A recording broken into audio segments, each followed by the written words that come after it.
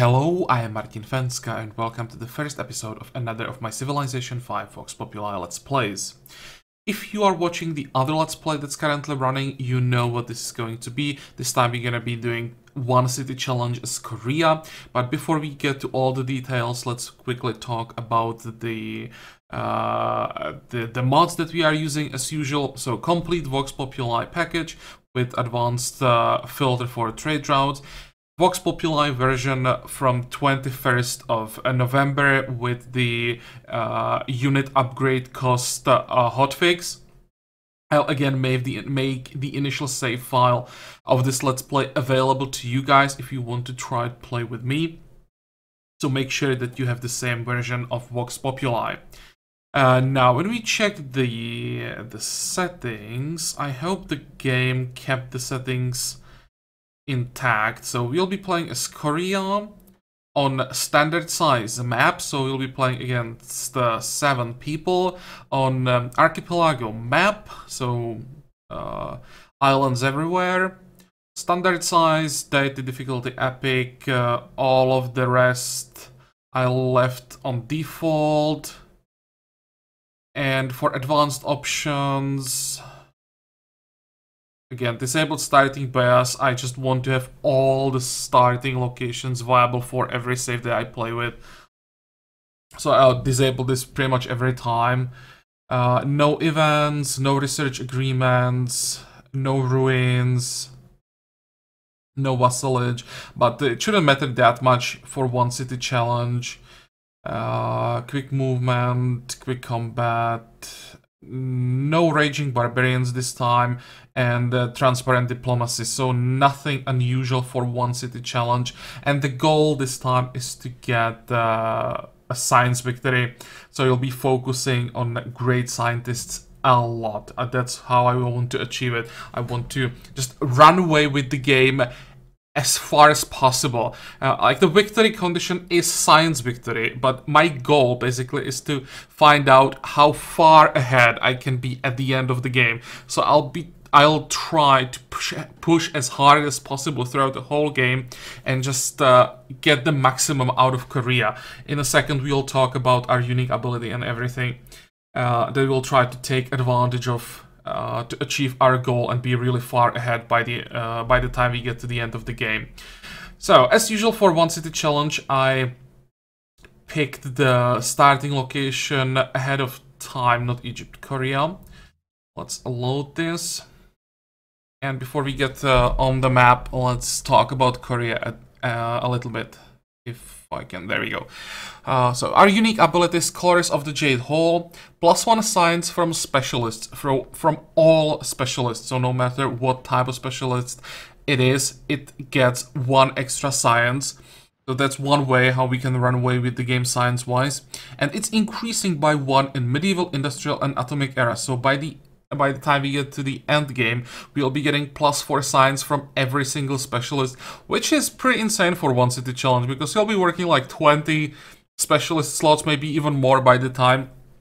So that is a huge boost, because this is then further multiplied by all the modifiers that we'll pick up throughout the game. Then we have 30% great people generation during golden ages, so we want to focus on golden ages as well. But for one city challenge, again, at some point we'll probably get to that threshold where we can just stay in golden age forever. We just want to achieve it as quickly as possible.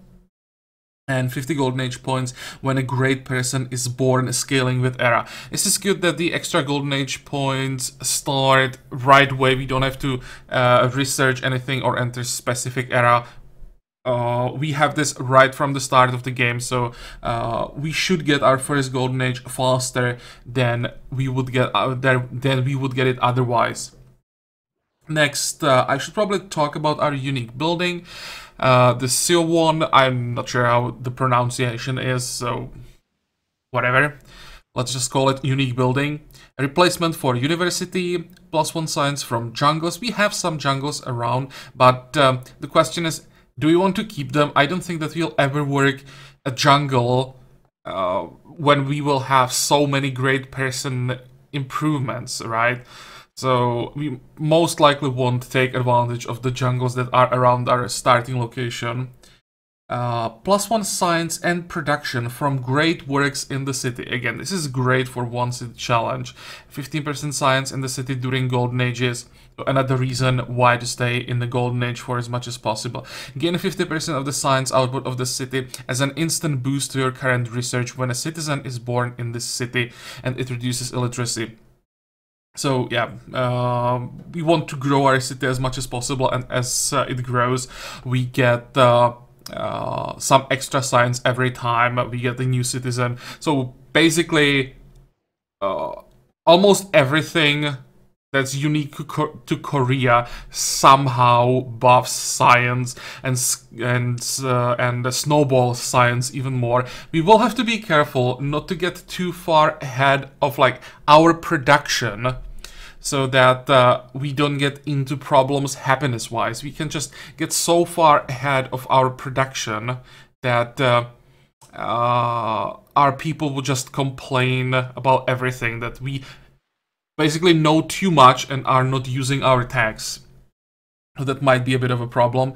And then our unique unit, I'm not even gonna try to pronounce this, replacement for a trebuchet, anti-personnel rocket unit of a medieval era, strong and against land units but weak against cities. So it replaces a siege weapon with something that is not good in sieging or at sieging, but it's good against units. This would be interesting to use for defense. The problem is, when we upgrade it, we again get a normal siege unit.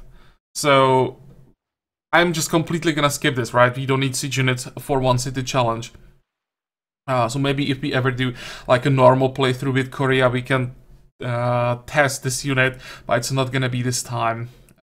And moves at half speed in enemy territory, whatever, we don't care about that. So let's enter the map. And this is our starting location. This was, I think, the first starting location that I got this time. I didn't have to do any reloading at all. It seems that Wales will be our main resource, but I don't think that with one city challenge we'll be able to get monopoly on Wales. So what I did before I decided that this is the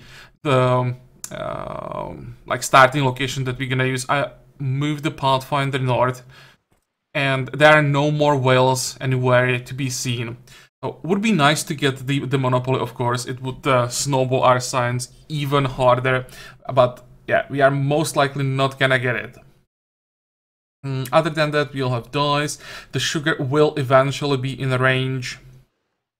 And hopefully this will be an island that we'll have just for ourselves.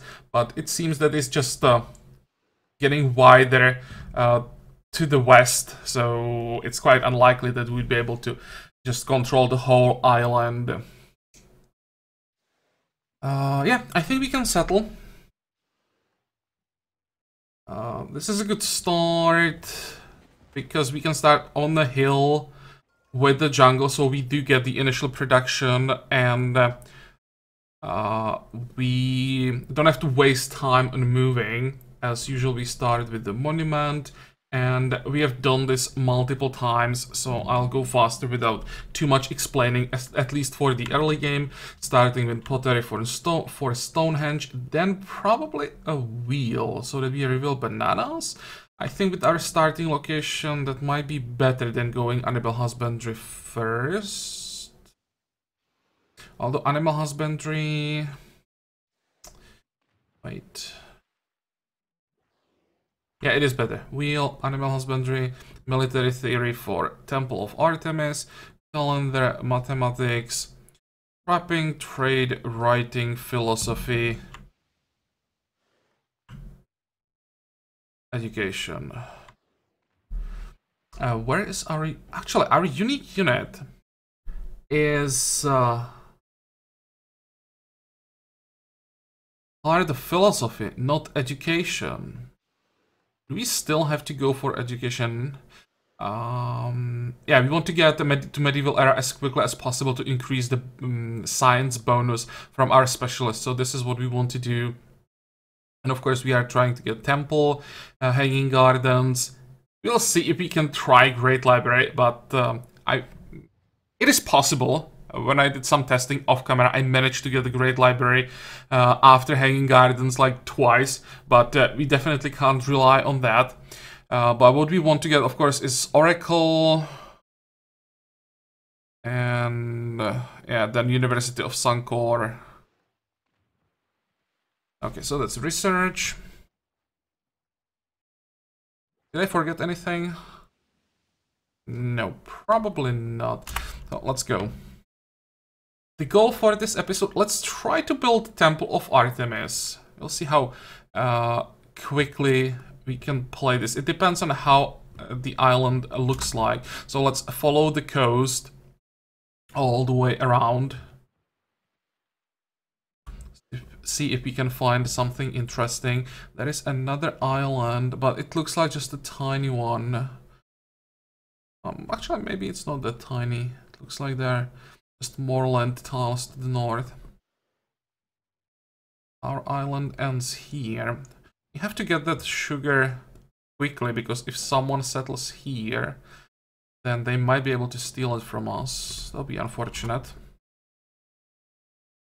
Also, as we are exploring our island, we'll find out if we can maybe think about the monopoly on whales. No, there are just not enough whales around here. If there is the usual amount of the luxury on the map, then we won't be able to get monopoly. This one, 1, 2, 3, 4. Actually, at some point, we will get this tile. It's far, far, far in the future, but it should happen at some point. But it's still just 3 tiles. That's probably not enough. I'm not sure about sea resources, though, how many there will be on the map. It's possible that there will be less than the usual 8. In which case, controlling like 3 tiles with whales might be enough for monopoly, but we definitely can't count on that.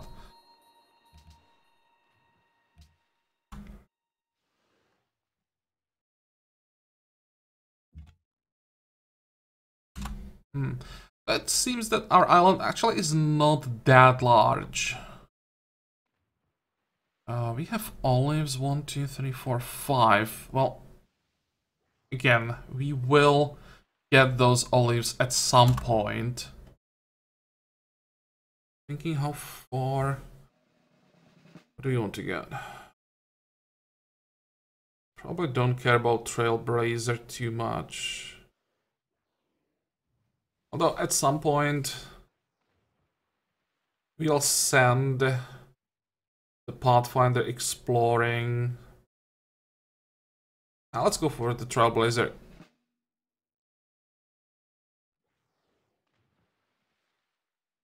Next. I'll reveal the remaining few sea tiles and then probably just go back down here, keep an eye on as many tiles as possible, make sure that barbarians are not spawning around. Yeah, maybe we can even move onto this tile, but then we would lose vision here. Thinking that we could maybe try to keep an eye on this tile in case this is like a major island with a with another save here. I guess if we have a neighbor this close, they will come to us with triremes soon, so don't really care. Okay, we have monument. Excuse me. Let's see, 3 turns to get pottery, which means for 3 turns you'll be farming. Is it worth it? 8, 5, it is.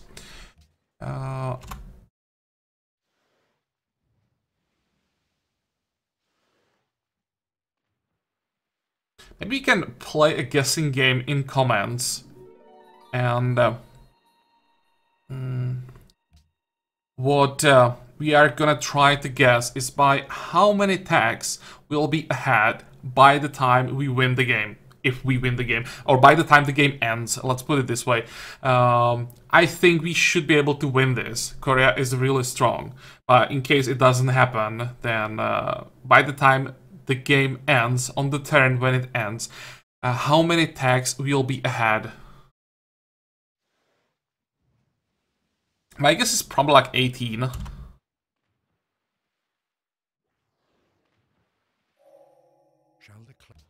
Okay, there is pottery. Wait. Not working the whales. I think I wasted a little bit of food there.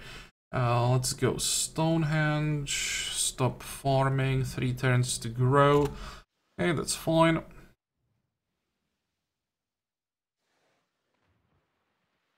One day I'll have to try one city challenge on Pangaea map. And I think I'll try at some point do one city challenge domination victory on small map with something like Mongolia.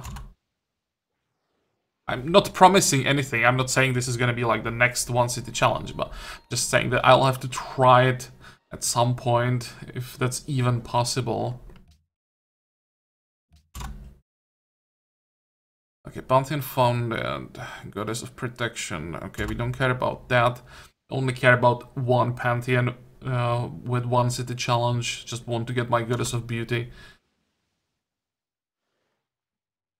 And we didn't find any more whales, so 3 tiles with whales is the maximum that we can get. And I don't think that even if we get all 3, that will be enough for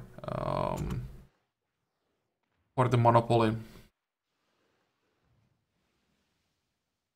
Also, sea tiles or sea resources are actually not the best for one city challenge because we can't get the great percentile improvements on top of sea resources. Maybe a small change to a Great Admiral would be nice. If Great Admiral had the option to also create a great percentile improvement. And then you would get a great percentile on sea resources.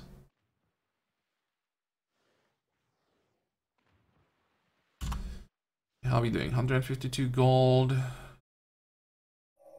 There's wheel. And we found bananas, so let's look at that. 1 tile with bananas. There are 2 more tiles, but it's too far away. 2, 4. Yeah, we'll never reach these tiles. And even this one, of course, is out of workable range. The problem with this is, especially this tile, is now a really good city location for an AI that might be around. So, can we somehow prevent the AIs from settling here? We can buy this tile. That's pretty much as far as we can go. Until we get a great general, because then we can pop a citadel here and that would block everything around. Like, a citadel here would block all of this.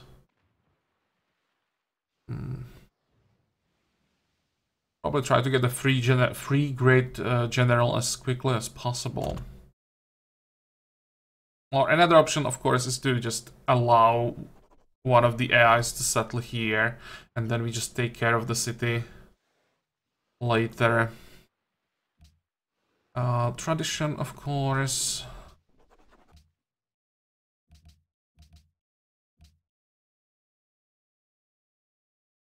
Ten turns away from Stonehenge.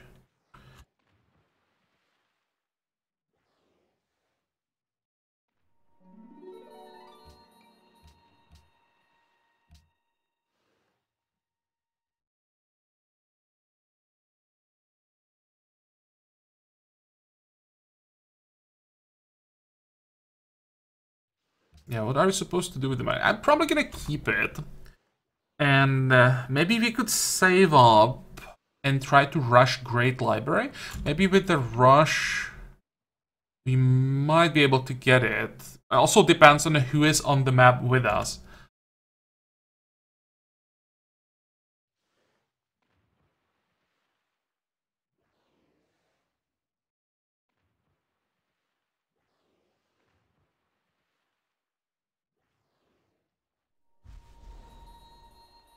Okay, still growing. How long until we get the next social policy? 8 turns.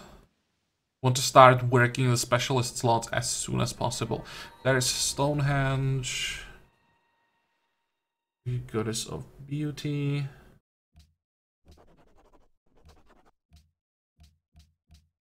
And now we go Shrine, Granary, and then we'll see. Okay, go.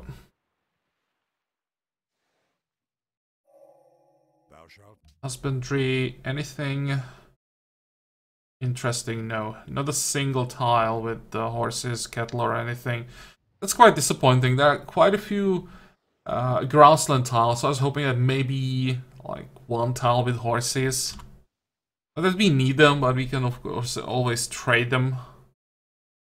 And a little bit of extra gold would be nice. We won't get that much gold from what we have around. We actually just have food and a bit of production. One tile that has gold that we can work. But not that much to work with. No like special yields, really just the basics.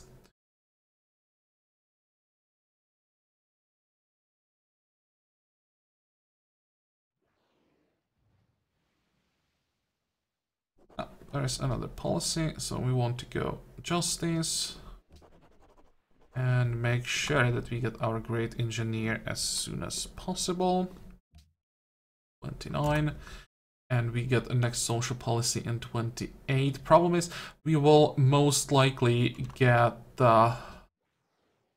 mathematics before we get fourth social policy, so we'll have to delay hanging gardens until we get the fourth social policy.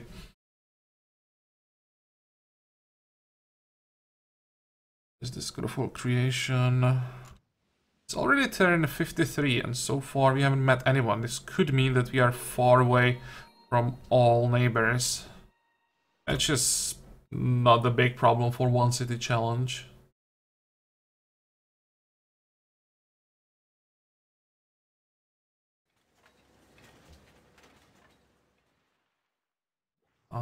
Do we need a worker? No. We need more people.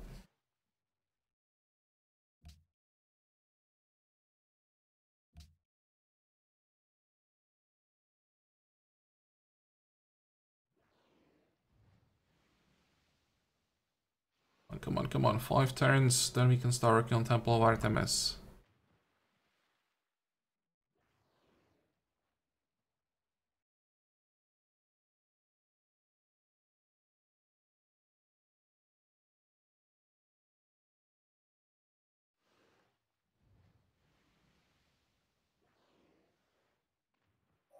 There we go. That's a good timing. We just got another worker. Problem is we don't have a single tile within our borders yet that would have double production, and I don't want to waste gold to buy a mountain without anything.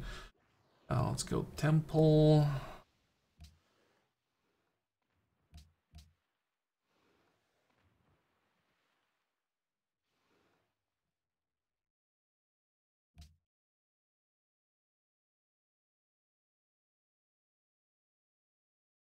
Okay, so in 13 turns, we got the third social policy, and the next one is probably gonna take like 40 turns.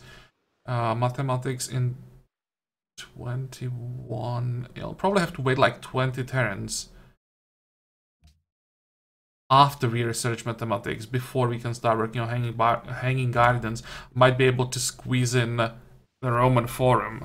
Thing is, we don't really need it for this playthrough, and I want to keep the production cost of the wonders that we really want to get as low as possible.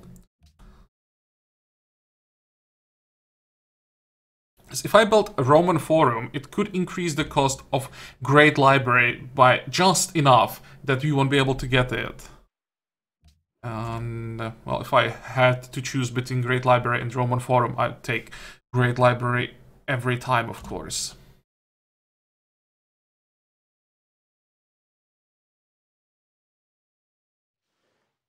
Well, give me my next social policy for turns. Oh, do we have your most stable nations in history? How the hell does someone have 17 happiness? Wow, this is insane. It doesn't really mean that much early, just the fact that someone has happens this high is crazy.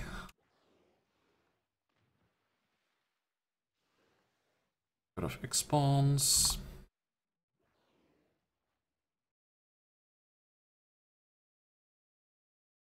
Here we get our next social policy, which is pretty important because sovereignty. With that, the artist slot. I'll speed up the next social policy. It's 55. Now it's gonna be 40. Yeah, that's much better. And we'll get religion in 86. Let's make sure we are not missing something important. Nope. 4 turns for the Temple of Artemis. And now we get our Great Engineer. We can remove jungle now, so let's go this way. How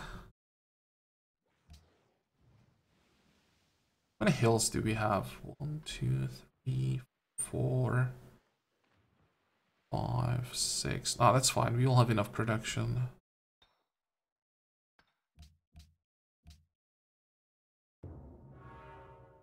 Okay, that scared me a little bit.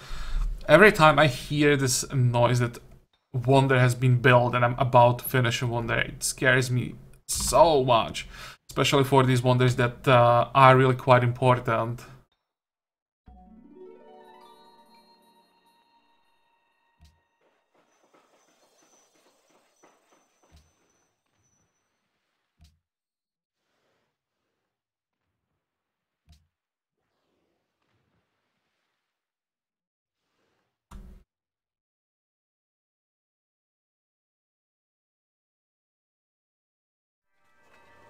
Okay, there's our temple.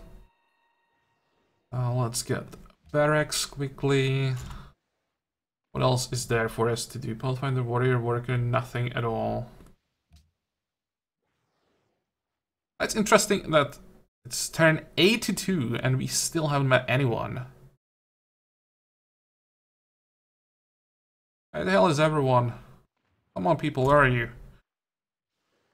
Could use a trading partner now because I'm going to sell the dies as soon as possible. Someone entered classical era. That is a bit scary. I think that someone who entered classical era had to go straight either for ironworking or more likely sailing. 2, 4, 6, 2, 4, 6 as well. How the hell can they get classical era before we get it? Wow. But well, they will have the same problem with wonders in classical era, that they just won't have the social policies to start working on them.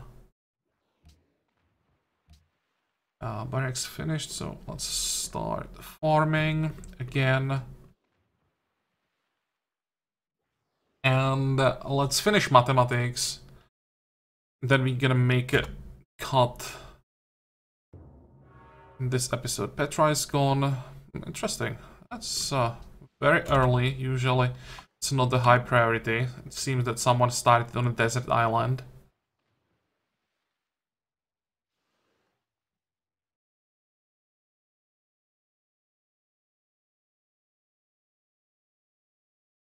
So how long do we have to wait? 16 turns. That's still a long time.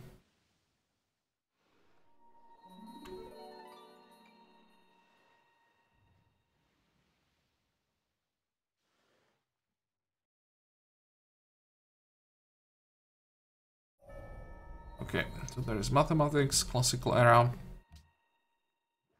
And I think that will be all for this episode. So next time, Hanging Gardens, try the Great Library Rush, and maybe get all the way to philosophy.